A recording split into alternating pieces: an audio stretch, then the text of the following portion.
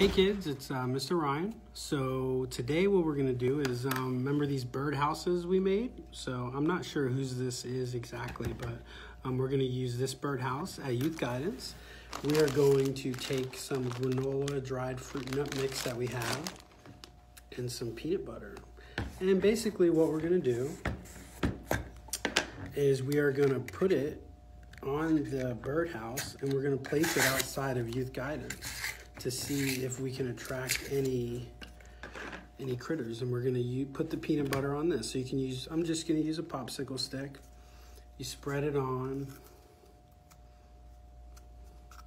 You know, it doesn't have to be a lot. You just, you know, spread it like you would a sandwich, more or less. I'm using the peanut butter, creamy peanut butter, because it's easier in my opinion. But if you want to use like nutty peanut butter or anything like that, you can. I actually saw this trick on, I think it was Pinterest or something. So it's really cool.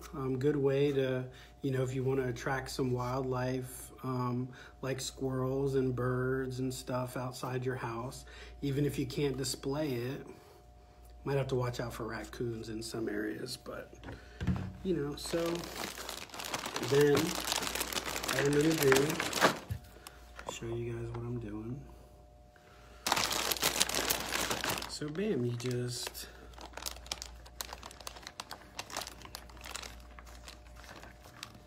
roll it. Oh, it doesn't look like it wants to stick very well, does it? But like I said, the whole point is to, we're gonna place it in the birdhouse,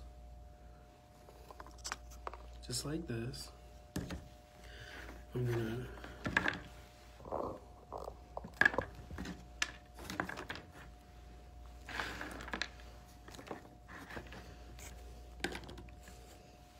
all right.